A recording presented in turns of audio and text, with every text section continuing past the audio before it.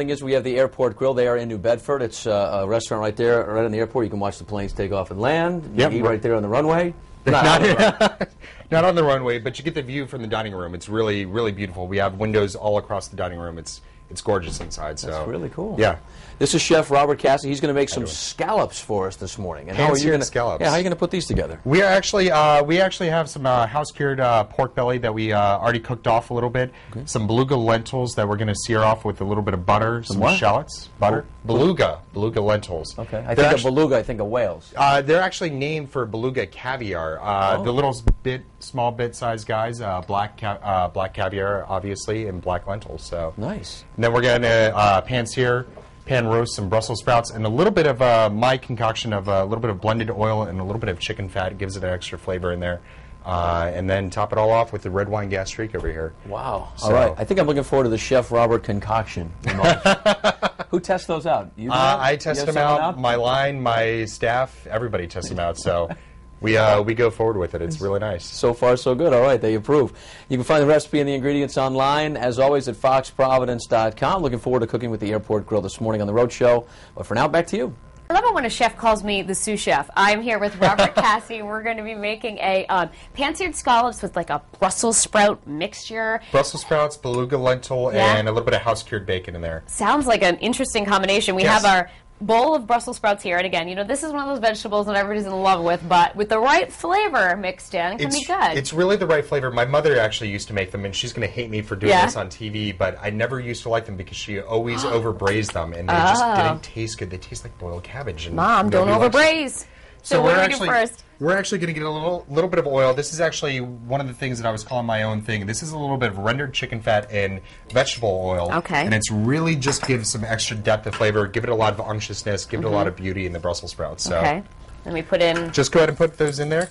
We're going to get them, pretty much we want to do it on a high heat, get them a good hard sear on it, get some caramelization, almost to the point that the leaves on the outside aren't totally black and burnt, but they actually have that good caramelization on the outside. Okay. So we're going to let this go for a second. We're actually going to season a little bit of salt and white pepper.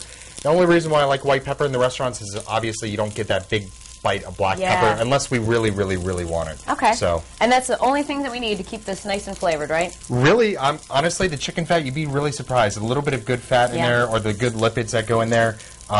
Good Brussels sprouts and salt and pepper. Okay. It brings that whole thing beautiful. All right, sounds good, Robert. We're going to get the rest of the dish going in just a minute, and then we'll head things back over to you.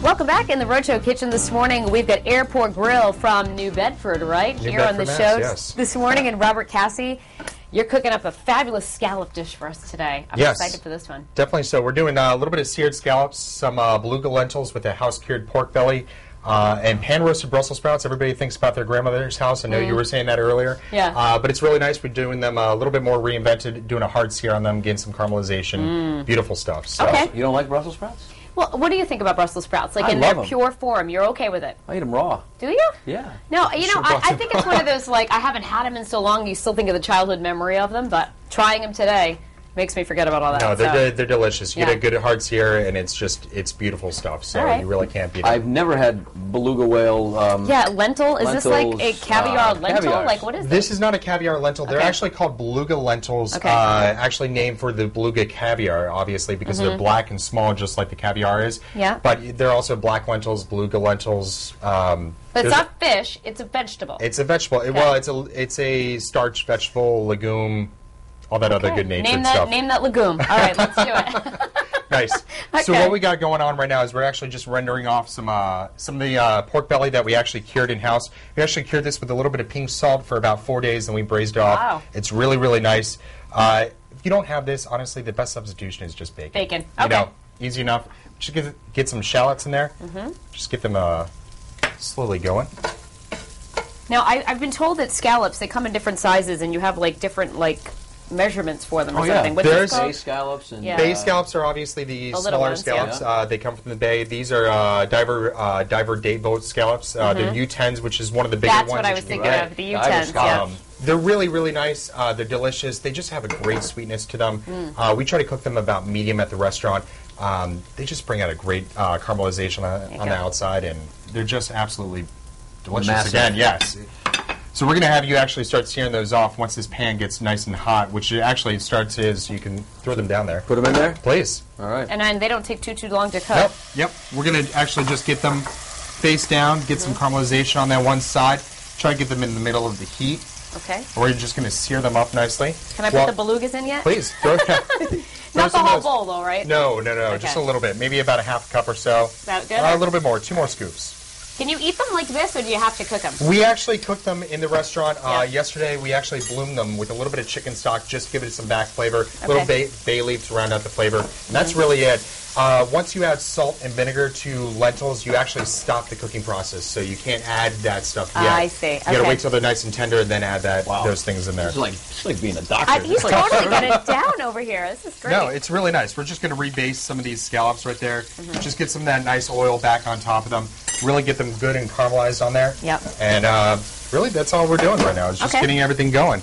And you have some that are actually fully cooked over there, We actually have a plate that's fully cooked, so when How long would you cook this for? How long would this go for? Honestly, salt and pepper, taste it, make sure that it tastes good, we're good to go. So if you want to, get it going. We wanted to get a glimpse of your restaurant. Yeah. I understand you brought some photos. I've never seen it. Look at There they are. Great. Look at that. Wow. This is actually our hangar right now. It looks onto the runway. That's our fireplace we actually have for the wintertime, which is absolutely beautiful in there. Nice heaters in there, so you can actually feel like you're sitting outside during the winter. I have to tell you, I love going to airports, even when I'm not going away. They're fascinating places. Seriously, when there's always movement, something to see. It must be fun to work at a restaurant like that. It is absolutely gorgeous. I'll tell you one thing that's really nice is that it's true. Go to the airport and look at it like, wow. I used to do that as a kid. I'm not kidding. No, my line actually, I have an open line, and we look directly onto the runway, so it's really nice. We actually had a huge jet come in, and my whole line in the middle of the rush Friday night stops and just. We're just like looking at things, and the kid, everybody's looking on us, and they stop and turn their heads. It was just really great. Well, we only have a few seconds, so let's get our finished product out. So we're actually going to just move to the side. Actually, plate up our scallops right nicely on top of our roasted Brussels sprouts. And the last thing that we're really going to do is hit it with the red wine gastrique. This is just a mixture of red wine vinegar, some sugar. We actually highlight that with a little bit of black pepper, and it's really nice bite in there. And I always like to garnish with a little bit of Allen Farms pea greens. She does a really great job. All of her stuff is organic from Westport, and just amazing things. Well, we'll try that. Chef Robert Cassie, thank you so much for coming in this morning. Not a problem. Thank you. Let's come see you in New Bedford sometime. Excellent. Thank you.